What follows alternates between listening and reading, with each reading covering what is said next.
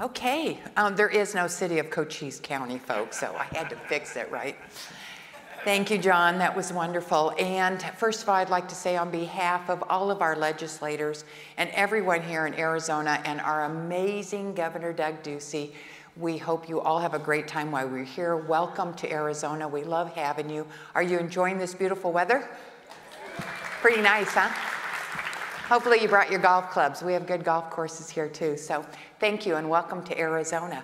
And Mr. Laffer, how are you? I am doing great. It's lovely to be back in Arizona. I don't know if you knew, but I was a resident of Arizona in 1944 and 1945. I was brought here by my grandparents. I stayed with my grandparents at the Pioneer Hotel in Tucson. Wow. My dad was on war production, so so I lived with my grandparents and there. Now you have some other experience here in Arizona, right? I do. Fife Symington, I worked with him. He was one of my dearest friends, client of mine. And when he was elected governor, we had a plan to remove the income tax in Arizona over full 8 years to do it. And we started off, and our budget director was very skeptical about cutting tax rates and getting more revenue. But every year we put a new piece of legislation in, which cut the tax rates. We had an 8-year plan to get down to zero. We were 5 years into it. It had been working perfectly. And he was indicted and then removed from office. So we missed. If we'd had 3 more years, you would be the 10th state with no income tax. So what is it about really good elected people that try to do good about lowering taxes and they keep trying to indict us or throw us out of office? What's up with that? You got me. You know, it is sort of, you did have a secret weapon, by the way. What was that? That was California. Oh, there we go.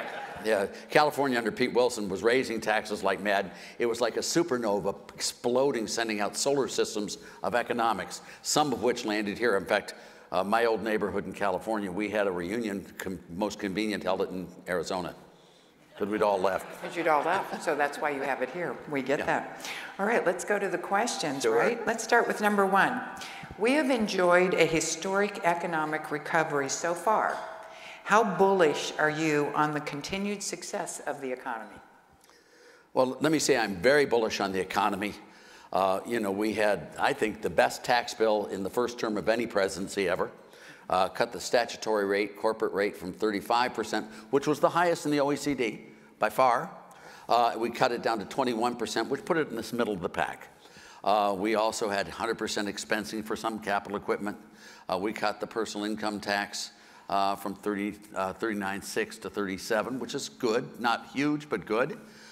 We also put in the SALT deduction, thing that was no longer allowed to be deducted on your federal tax, which is wonderful for Tennessee.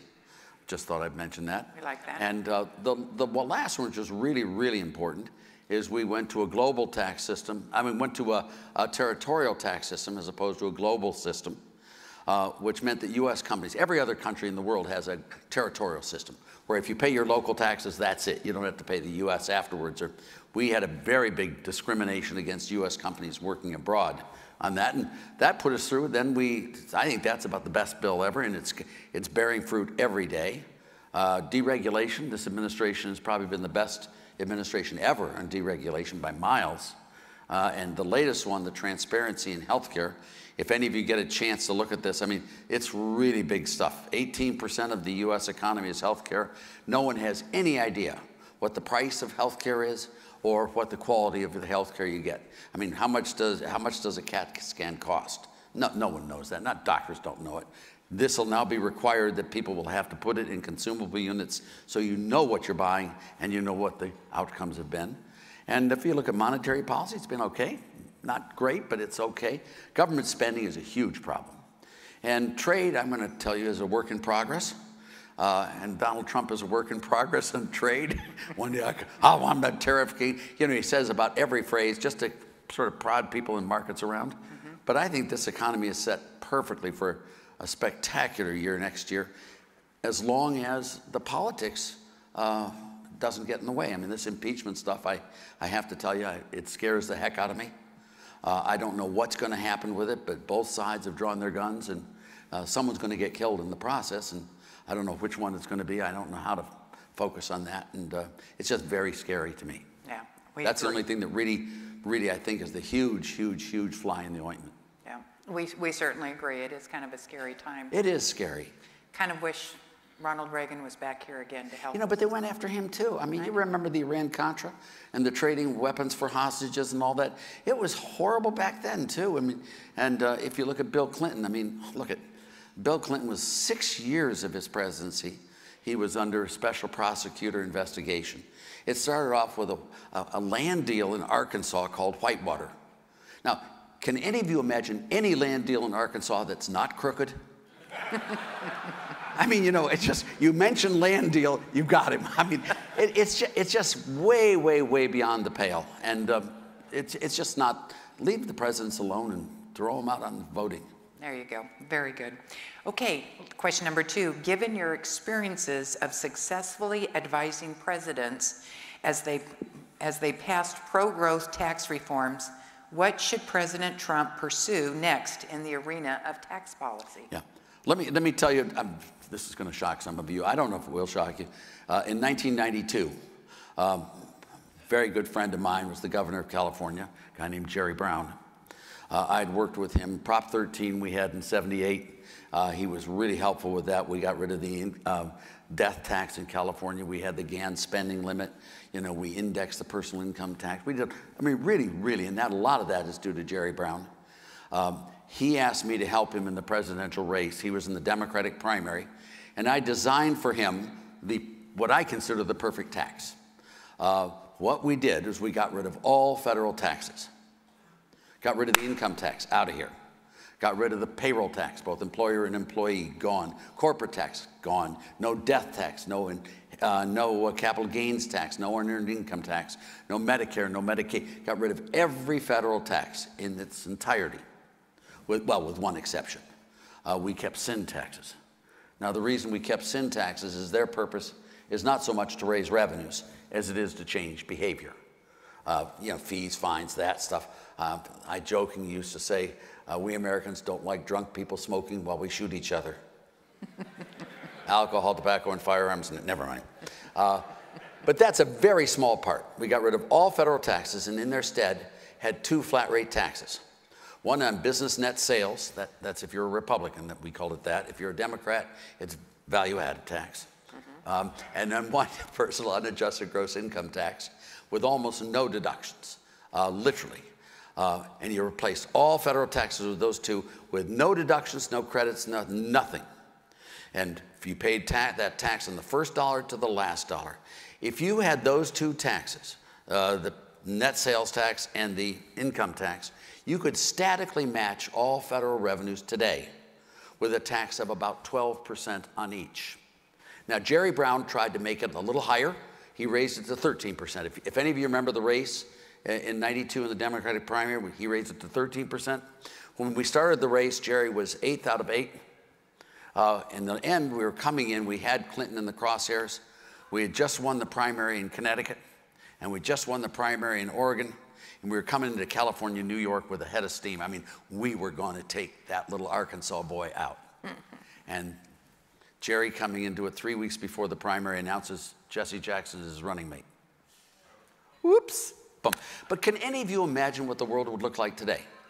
If we had a 13% flat tax, that's it. You didn't even have to file a tax return. If a company owes you $100, they give you 87 and they send 13 into the federal government.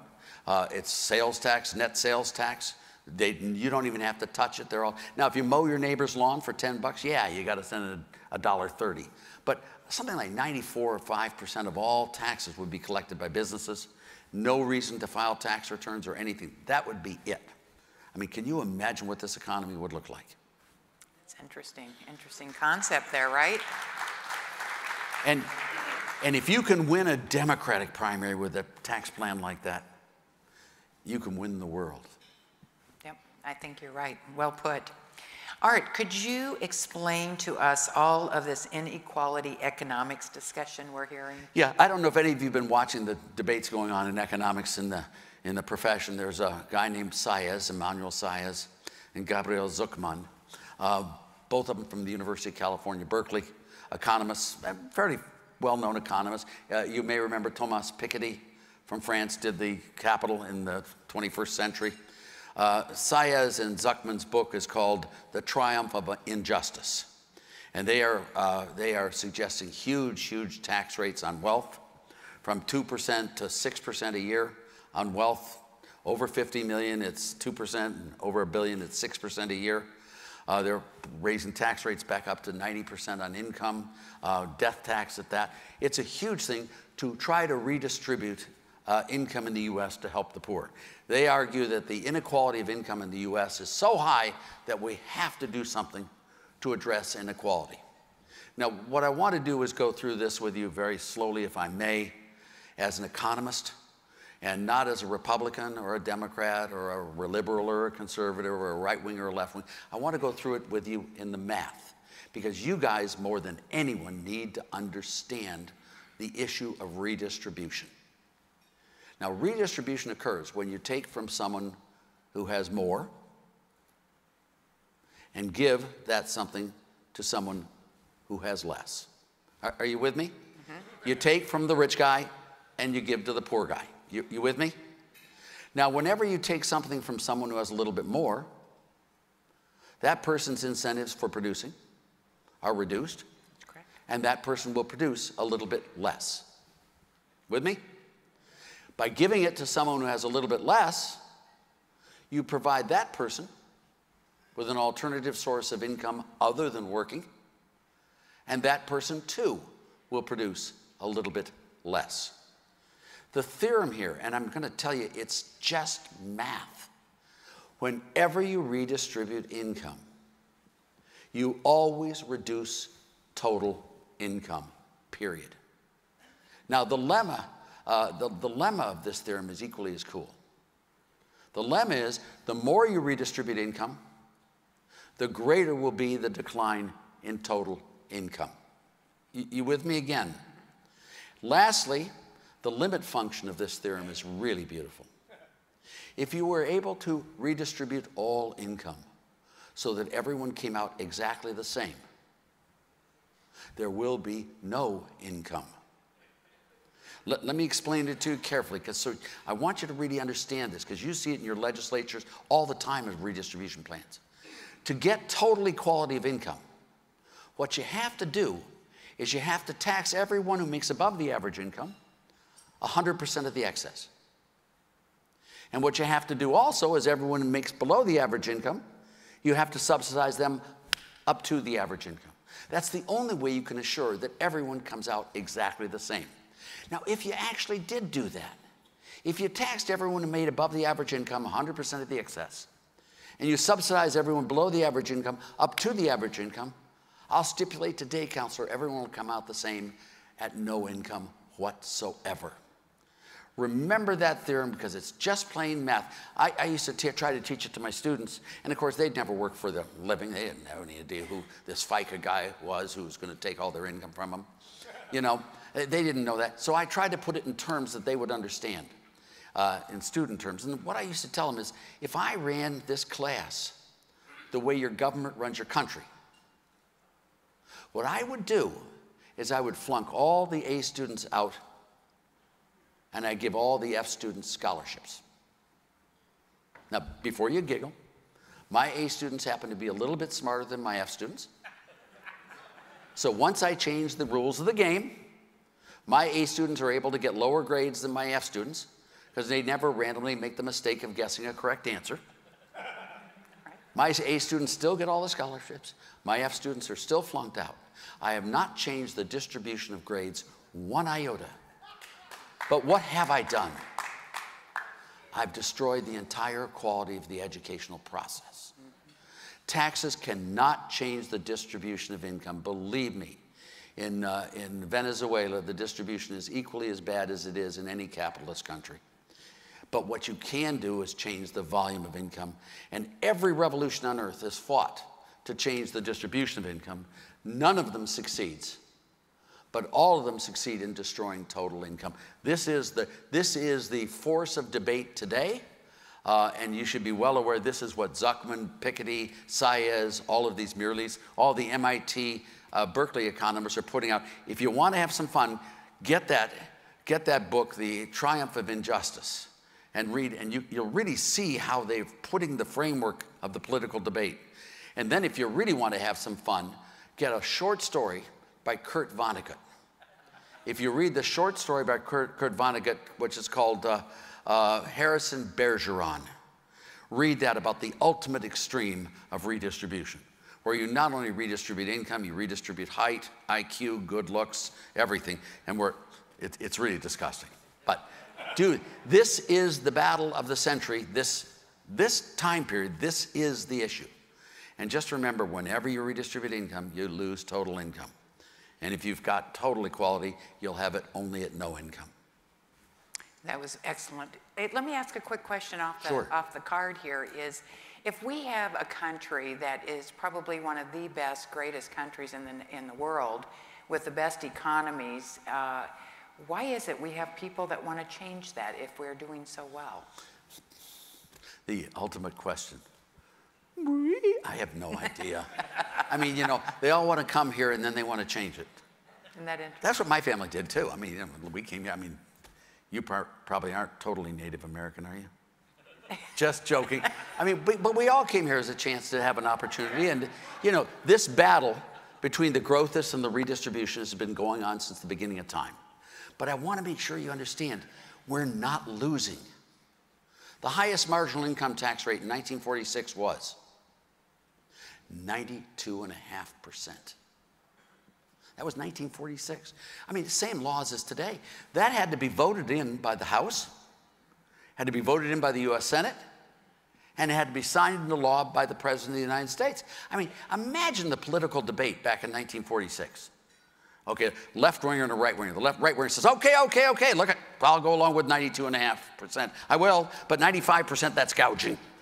And the lefty says, yeah, 90%, that's a giveaway to the fat cat richies.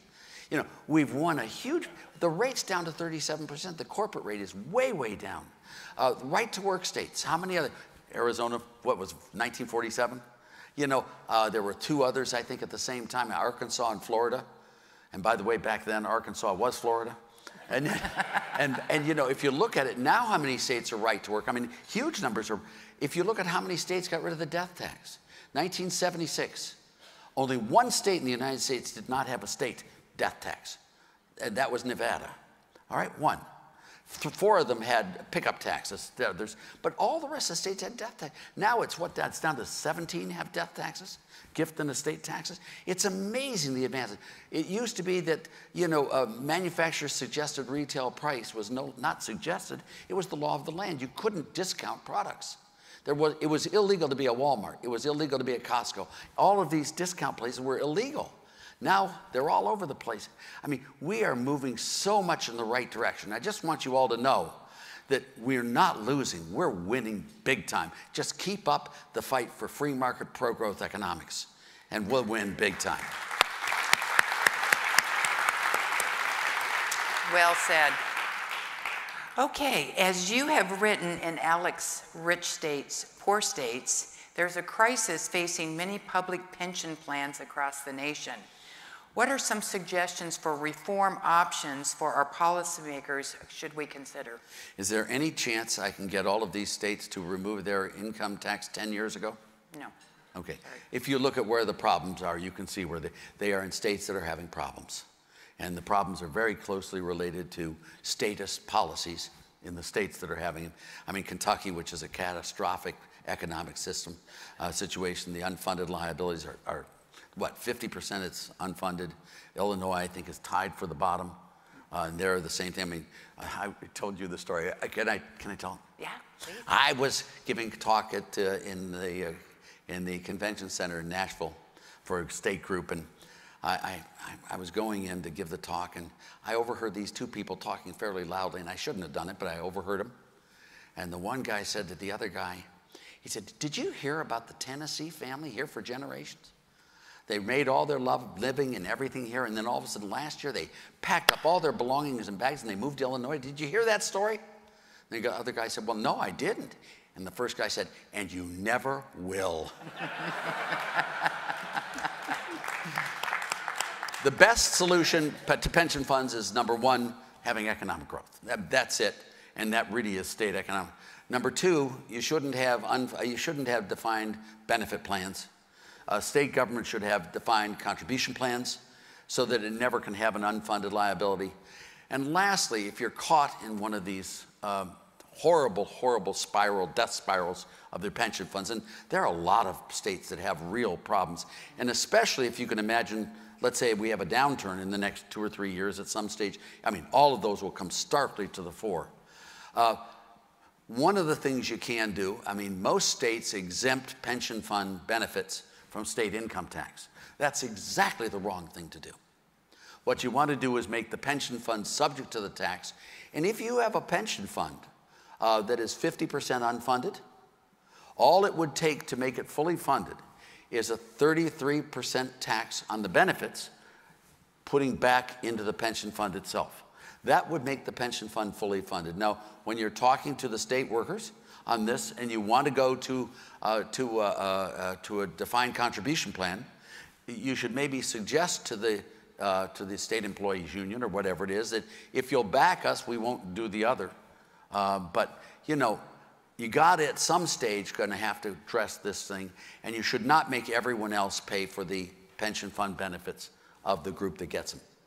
And so these are the ways you can look at it and you can do it, but the best way is to have economic growth, then go to a defined contribution plan, and hopefully never will you have to use the third plan I suggested to you. But for goodness sakes, in your states, don't exempt pension benefits from state income taxes if they exist. Just don't do that. Thank you. That was well said. Okay, now talk to us about the huge economic premium for the 9 states, like your home state of Tennessee, that goes without a tax on wage income. What's their secret for other state leaders as they look to eliminate their own income taxes? Yeah, one more state, and we'll have all of them be no tax on any income, not just wage income. We in Tennessee, I don't know if you're aware of Tennessee, little state out there. I heard you had some good bourbon or whiskey. We have, no, the bourbon is more Kentucky. Oh, okay. We have Jack Daniels. You have Jack, okay. But if you look at this, we just got rid of our unearned income tax, the Hall tax. I think it phases out this year. It's gone, so we got rid of the unearned income tax. I think only New Hampshire now still has an unearned income tax. They call it an unearned income tax. But if you look at the 9 states, I mean, if you look at those states, we take it over a 10-year moving average because, you know, any one of these states can have a bobble or a wiggle or a blooble, you know, oil prices go up or down, or you have a hurricane or something like that. So using a 10-year moving average, if you look at the 10-year moving average of the 9 states that have no income tax and population growth, you can look at gross state product growth, you name it, you name the measure. If you look at that and compare those 9 states with the 9 highest income tax rate states, the 9 states with no income tax beat the living bejabbers out of the 9 states with the highest income tax rates every single year for the past 40 years. Now that's using a 10-year moving average, but I mean and those differences are very, very, very large. I mean, it's really very impressive. The one I love, which is just as much as, you know, the 11 states that introduced the income tax since 1960. You know, we've had 11 states that introduced the income tax since 1960. The first, some of you may know, was West Virginia in 1961. The last one was Connecticut. Lowell Weicker, a Republican, Yaley, who introduced the income tax in 1991 there. And to sandwich between those two, you had Maine, you had Rhode Island, you had New Jersey, you had Pennsylvania, you had Ohio, you had Michigan, you had Indiana, you had Nebraska, you had Illinois, you know, those are all the 11 states. If you look at each of these 11 states, all right? Now what I did in this is I took all of the 11 states and compared them with the rest of the nation, all the other 39 states, all right? And if you look at it right from the time they put in the income tax, all right? I looked at the 3 years before they put in the income tax, and I compared the latest 3 years in most of the major metrics of those states. Income, population, labor force, employment, and state and local tax revenues as well. Those 11 states, each one individually looked at. Each and every one of those states underperformed the rest of the nation in each and every one of those metrics. Not one exception, and that includes state and local tax revenues. I then looked at the other side of the ledger, which I looked at why would they put in an income tax? Obviously to get better services. So I looked at all the services, I looked at police, I looked at fire, I looked at all this other stuff, and education. Now education, state and local spending on education is about 50 to 55% of state and local budgets, every state. So education is the big, big kahuna in really getting state and local funds. So we have measures of education done by the Department of Education. They look at 4th grade and 8th grade math and reading. And if you look at all of these public services on these 11 states that put in an income tax, every single one of them underperformed the nation except for 2. And those 2 outperformed by just a little bit. There was just really no change. 2 of them underperformed by just a little bit. But then there were 7 that had catastrophic declines in the provision of public services. Their test scores went way down, their provision, all that you saw happen in those 11 states, every single one. The one thing that was common in all of them, as soon as they put in an income tax, state employees got a huge increase in pay. And that was about it. So when you look at this stuff, believe me, supply-side economics works in the states. It really does. And it's just amazing. And what we've tried to do, and not only the rich states, poor states, but a book that 4 of us wrote together called The Wealth of States. You know, we have 50 states in this wonderful land of ours. We have probably 80 counties in each state, maybe 3 or 4 or 5 municipalities each county. We have all of these data going back 100 years for each of these states. If you're imagining any policy, it's probably been done before. Maybe Idaho in 1959. Maybe it was in Maine in 1983 or Illinois in 1996. Whatever it is, you know, really there is a huge database here that all of you can tap into to really see what the consequences have been of other states doing these. I'm trying to now work with states like Kentucky. I work with them, especially on property taxes. I work with Missouri. Some of you may know it's in rich states, rich states, poor states this year. My study on that on Missouri. I mean, it's amazing. The sales tax in Missouri. If you look at some of these others, some of them, everyone thinks it's a joke. There's this little municipality out there, 412 people and 19 policemen. I mean, they're speed trap cities. And we giggle and laugh, but they're really dysfunctional people. And they really aggregate together. There are a bunch of cities in Missouri where over 70% of the revenues came from fees, fines, and assessments. Speeding tickets, fines, and I mean, it's just amazing the complications and the difficulties that can occur. Now, Missouri, thank God, passed a law that prohibited any municipality, any state government of any sort to raise more than 30% of its revenues and that. But it's amazing the detail and stuff. You can really change your states if you dig down. There's a lot of dysfunction going on. I mean, in Louisville, Jefferson County, there are 147 separate property taxes. In Ohio, now this is about 2 or 3 years ago, there were 1,440 separate income taxes. In my little place where I have my farm in Burkesville, Kentucky, population 1,200 people.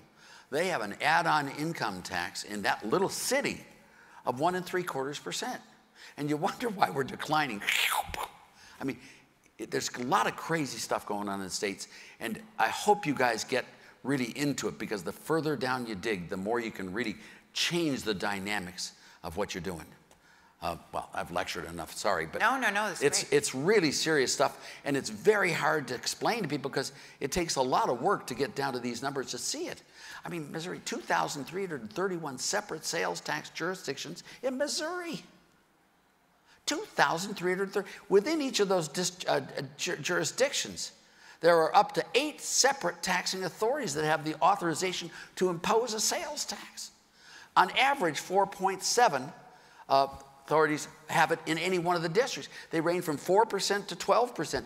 You know, that means you have about 3,000 people on average in a sales tax jurisdiction. The people who buy there don't live there. There's no local government coming from this stuff. That's the average, by the way, is 3,000. Some of them are much less than that. Some of them are more than that. It's crazy. And the legislature in Missouri took all of these. There are like 25 separate categories of sales tax. You know, like groceries and stuff, and every item there.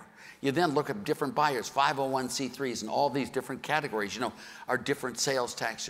This thing is the biggest mess you've ever seen. It's a rat nest. And then the legislator in Missouri put it in their constitution. You can't get it out. What do you do? I mean, this is the type of stuff that I'd love to see you guys go into, because good economics can really be implemented. And you guys are you're where the tire hits the road. You're where it happens. And that's why I love you guys so much and love what you do. ALEC is the best. Aren't they wonderful? They are just the best. So we do have a few minutes left, so I'm going to throw this out here. 2020 is coming up. It's going to be a big election year for all of us from the federal on down. Could you share with us historically how economics has played into past elections and how that might play into our 2020 election? Yeah, as long as you'll let me pull it away from the impeachment stuff, which scares the heck out of me. No, we're not talking about that. Well, you know, it's also, but it's it's the elephant in the room. Exactly. And it really is an elephant in the room, and if I could get my arms around it, I would talk about it. I don't know what the effect's going to be. But there are two elections I look to for the 2020 at present. Now, I'll do my big paper next April. I think it will be April, May, where I did the same one in 2016. But the two elections I like to look to, and the first one was 1972. In 1972, we had a relatively unattractive Republican candidate who was not very well liked. He ran for the presidency.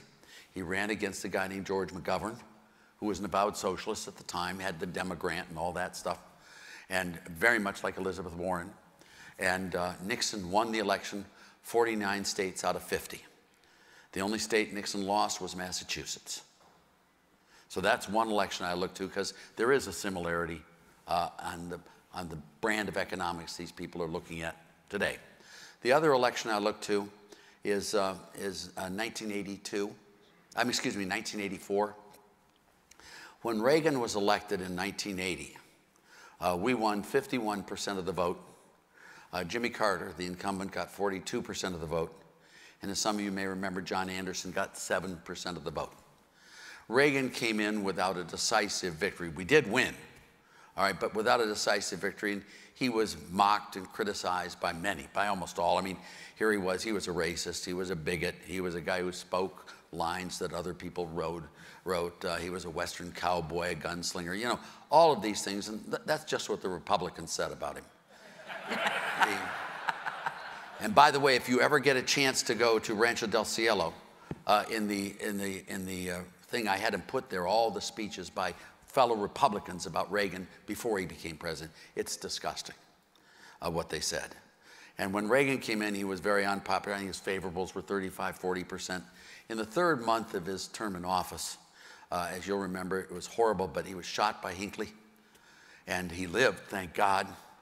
He was rushed to the hospital, and during his recuperation, his favorables went from 35, 40% on up to 75%. I mean, everyone in the country was rooting for him. I mean, they were really going for it. It's in that environment that we were able to pass our two bills.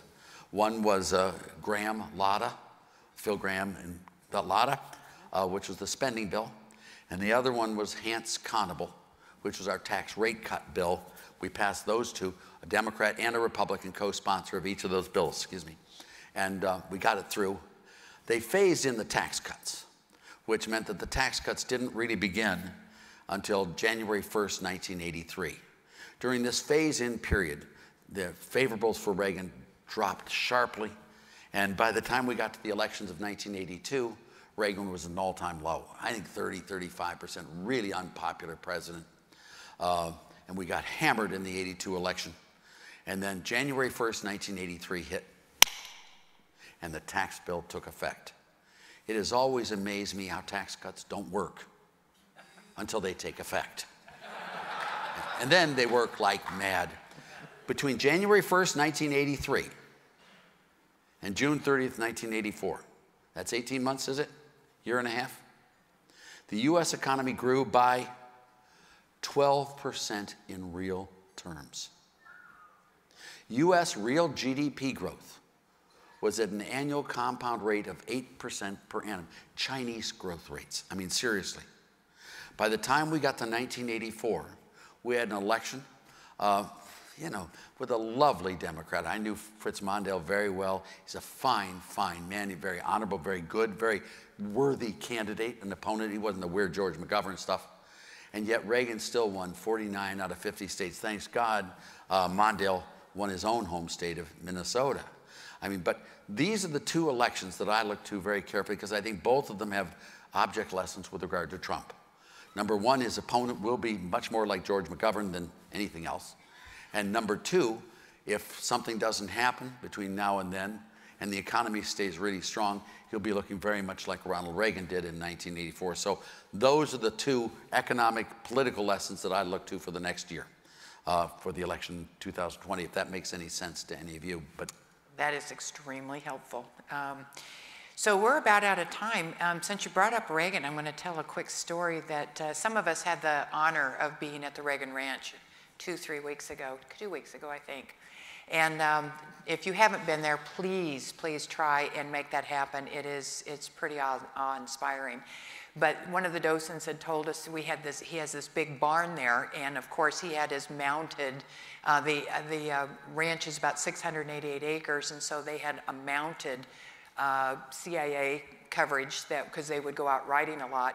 And they had a big barn, and on this side of the barn was all of the hay that the taxpayers paid for all of the government horses. And on this side of the barn was the hay for Ronald Reagan's horses, and he paid for that hay. And one of the staffers said, you know, Mr. President, I don't think the taxpayers are really going to worry about you paying for your own hay over here, considering the big picture. And he said, no, I will not have any of my horses on tax welfare. That was Reagan. Dr. Laffer, thank you. You have been always amazing. Thank you for all the work you do here for us. We appreciate it.